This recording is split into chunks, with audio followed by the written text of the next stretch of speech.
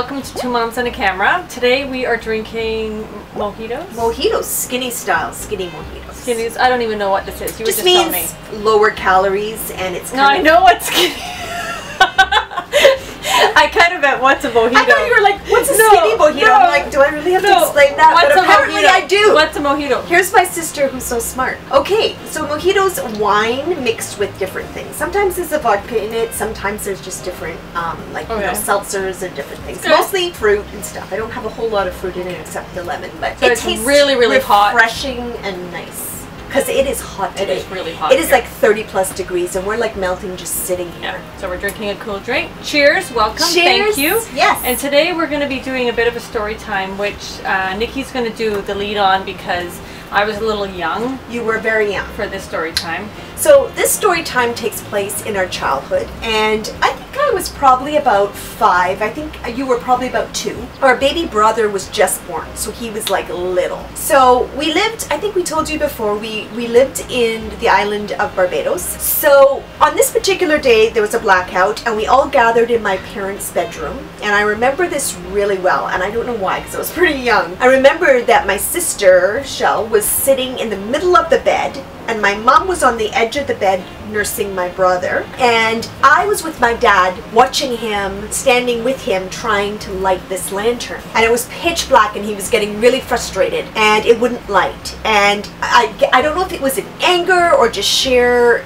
exhaustion, but he pounded on it, and I don't know if I'm yet to ask him exactly what happened, but I guess a flame hit the gas or something happened, but all I can tell you was there was an explosion, and different pieces of this lantern flew all over the room. And my parents had a bedspread and these beautiful drapes on the side of their window, and this lantern caught at different parts of the room. So all of a sudden, before we could even think, there were flames everywhere and smoke. And I remember my dad grabbing me by the arm, and I remember him yelling at my mom to get out quickly. So my dad and I were first. He stood by the door and told me to run down the hallway. And my mom, I guess, came after with holding my brother. We all ran down into the kitchen, and my dad stopped and he was checking to see if everybody was there. And we realized that my sister was not there. Hello! At this point in time, there is smoke, heavy smoke coming down the hallway, and all I could think of as a little girl is, I'm never going to see my sister again. And I remember that fear because we were pretty close. We grew up together, and we were inseparable at that point. Things changed a little bit later, but I remember thinking I'm never going to see her again. And I guess even at my 5-year-old self at that point knew this. Remember this? We've never talked about this. No, we've never talked about this. So my dad took off down the hallway, and my mom is screaming, and I remember the blood-curdling terror in her voice, because I think it was part that you were missing and part that my dad is now gone and he may not come back. And I think all of that just was too much for her. And I remember her just crying, holding on to me. At that point, more family members, I guess, because we had family living in the neighborhood, and I guess they saw the smoke and they came over to help. And family members actually guided us out of the house, and my mom was crying. Well, probably what seemed like forever, but probably like 2 minutes later, my dad emerged with you, crying hysterically.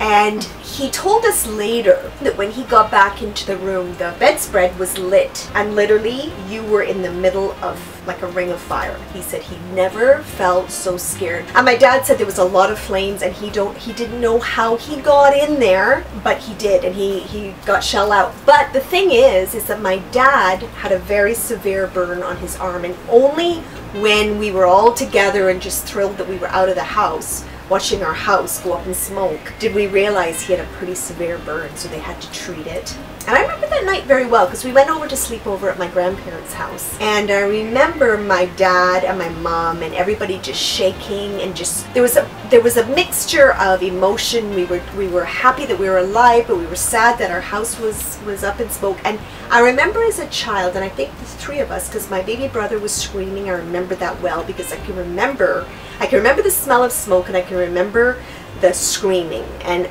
between my mother and my baby brother, because you were like in La La Land. I think you cried when you were coming out, but other than that, I think you were just cool to be wherever you were. You were pretty cool about it. But I remember my dad saying, okay, we're going to go for a drive and calm everybody down. And I remember them probably at that point, it was like 11, 12 o'clock at night, he loaded us in the car and we drove for what seemed like maybe an hour and just listened to music, and it calmed my brother down, calmed us down, and he talked to my mother, and then we just went over and we slept at my grandparents.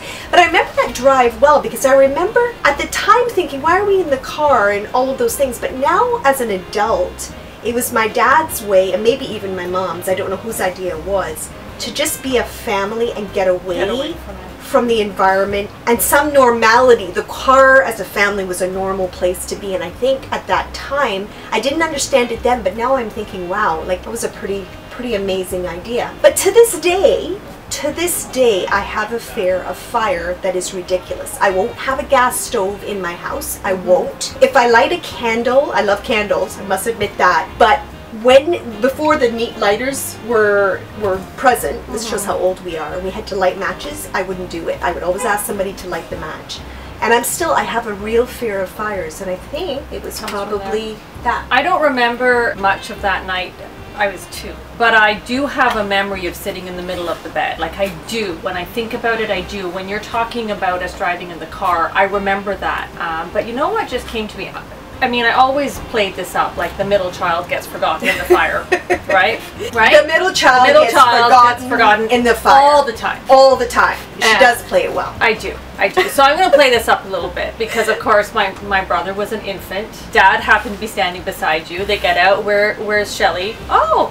The good thing is, we forgot her in the fire. The good thing is, we remembered it. But you know what? I was like, Ben Khaleesi. I'm like the mother of dragons. You are the mother of dragons. Sitting in a ring of fire. I never really thought that. That's powerful. That is powerful. That's powerful. For all of you Game of Thrones fans, we've got a Khaleesi in the house. Yay! Mother of dragons. Anyway, I hope you enjoyed this story time. I kind of did, because it was different for me.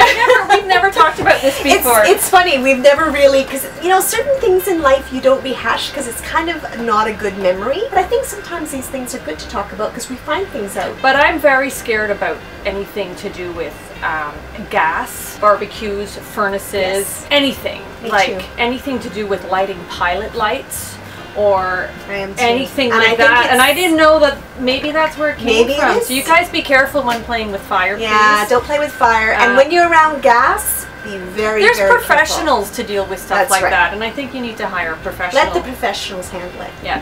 Thanks. So cheers to being alive. I'm glad you made it, because we had a really great life together so far. These videos are really also for moms. So if your mom is not watching, go get her wherever she is. Take her by the hand and say, this is a bonding experience. Come join us, because we want the mums too. The mums need to be watching. So cheers to moms. Cheers to moms. Woohoo! Thank you. Please subscribe. Subscribe.